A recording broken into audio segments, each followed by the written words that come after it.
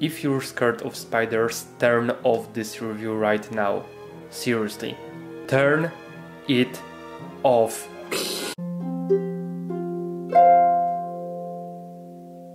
LEGO Harry Potter debuted 20 years ago, it went on for several years, and then in 2012 it stopped and fans all over the world spent the next 6 years waiting. Finally, in the middle of 2018, a new wave of Harry Potter sets was released. All the Harry Potter sets ever released were based on the movies, so these newer ones are often just updated versions of these old ones in a sense, and by that I mean that they depict the same scenes, locations, etc, etc. In this Aragog's Lair here released in the middle of 2018, Harry, Ron and Aragog are appearing together in one set for the third time, and if you'd like to see if there were any improvements made between these three design-wise, this is how the set from 2002 looked like, this is how the one from 2010 looked like, and let me tell you right away, for me the difference between all of three of these is just huge. Our Aragog's Lair here was retailing for $14.99 or 19.99 euros, and it retired on the break of 2019 and 2020, and the box art is good and simple. I think that we know what to expect from this set right away. It shows us a part of the Forbidden Forest with Harry, Ron and Aragog and his offspring, and this quarter or less of a tree. And it's not much of a layer, to be honest, though it looks decent. And there's a minifig of Harry on the ledge, and on the back you can see pretty much the same things as on the front, only rearranged and with some play features shown here as well.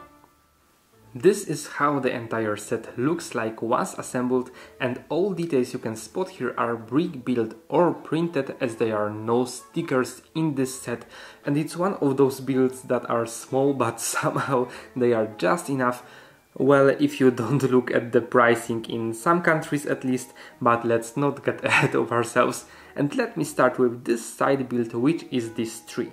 It's a typical filler in my opinion, though I understand it provides us with the setting and reminds us we're inside the Forbidden Forest, and judging by the set's name it should be the Aragog's Lair, though apart from few details like these spider webs, there's not much of it visible, and for me it looks almost like a quarter of a tree with some parts of the forest built into it. Technique-wise it's as simple as it gets, basically few reddish-brown arches with some grey and green tones on a 6x6 dark tan round corner plate and some smaller details for finishing, and I must say there are some good elements here. First, there are 5 types of plant elements in different color, so we have green, olive green, bright light green and dark green, and it's quite a good selection, plus all these different tones create a real forest-like impression for me. Second, the mushroom, it's so simple and yet it looks so adorable. Plus, near the base of the tree there's a printed trans-clear dish with spider's web pattern, and by the way it's a very rare element, you can find it in 2 sets only including this one, and it's on the light bluish grey so-called flick missile, so you can flick it from the back to, let's say, shoot web at Harry or at Ron, and technically speaking it's a play feature, just not a very good one. And third, well, I'm not sure there is a third. It's simple, it's okay, it's a quick build so you won't get bored, and as I've mentioned there's a nice selection of elements used there, but when you put them all together it looks somewhat unfinished. And of course with this set you're getting 5 small spiders, 3 in medium nougat, 2 in black, and that's quite a lot of molded arachnids as for one set. Moving on to the creature of the hour, Aragog himself, and I must say this is probably the most adorable and creepy buildable creature I've seen in any set, and I'm a big fan of buildable creatures. I'm quite impressed by the way it was designed. It's very cartoonish yet quite elegant, and there are some very good techniques used in this model. Let's start with the abdomen. It's sculpted absolutely beautifully. and it was achieved by wedges and slopes on snod bricks, mainly in dark brown on the top and black on the bottom, and it is attached to cephalothorax by 2 pairs of locking hinges, which allows for lifting and lowering the abdomen. And yes, I've decided that you'll all involuntarily learn about spiders' anatomy. Do take notes, there will be a test after this review and you'll all get grades. Aragog is very poseable and thus very fun to play with, and it's all due to the way it was designed, and I have to say building this model was a pure pleasure, and designers of this set did a great job with utilizing some parts to the fullest.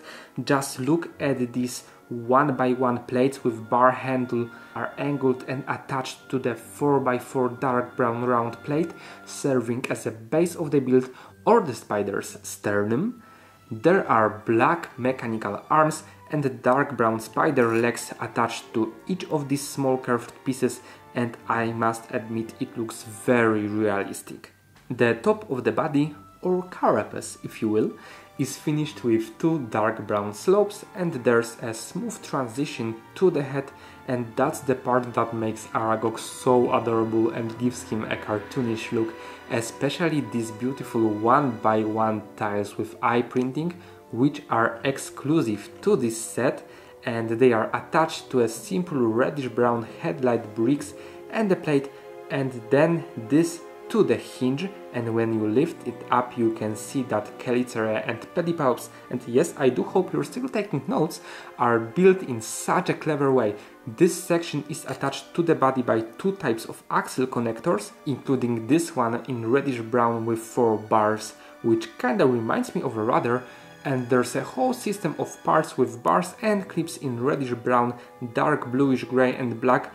Plus you have these great white fangs for detail, and as a result of using this connection system, that whole part is movable, and I think it makes for a very cool play feature.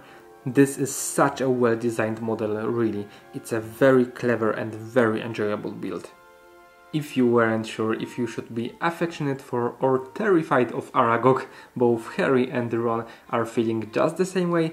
They have double printed heads with smiley expression on the one side and a terrified one on the other, and you can see that when you lift their iconic hairpieces in dark orange and black, and these colors match the color of eyebrow prints for Ron and Harry respectively. These minifigures are rather rare, as they only appear in this set and the Hogwarts Express from 2018, though it's only because of their printed torsos.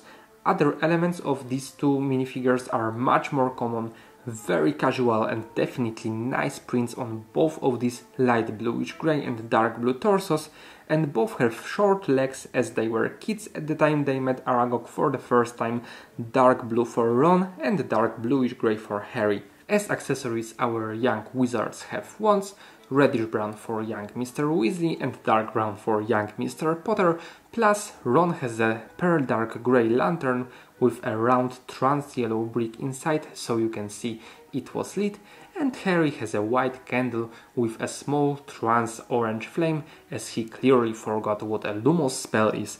And both Harry and Ron look very close to how they looked in the Aragog scene from the Chamber of Secrets, so good rendering of the source material here, very good minifigures, and they work very well in this particular set.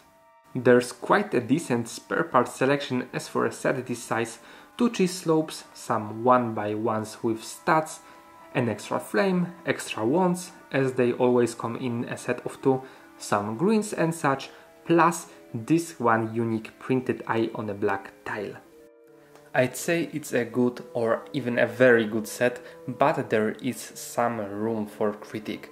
Aragog is great, I really enjoyed building it, it's well designed, it's poseable, it's really fun to play with. And I don't mind the side build of a tree, I think there's a good part selection there, plus you have 5 small spiders in this set and 2 rare and very accurate to the source material minifigures. And I think it's a very fun set and any Potterhead will love it. Now, it's quite a small set, it contains of only 157 pieces, and I don't mind that. I really love small sets. And in the US it was retailing for $14.99, and I think it's quite a fair price as for a set this size. However, in most countries of the European Union it was retailing for 19.99 euros, and in Poland it was for 89.99 zlotys. And in each of these cases you'd have to pay for this set $9 more than you'd had to pay for it in the US. And I know that euro-dollar exchange ratio was very different in 2018 that it is today, but in Poland dollar was even cheaper, and thus it hurts me even more to compare these prices. And for that reason alone I cannot say that the value-price ratio is just as good for this set all over the world. Now, the test from Spider's Anatomy begins in just a few seconds, so be ready. But for now, thank you very much for watching and I hope to see you around. Bye!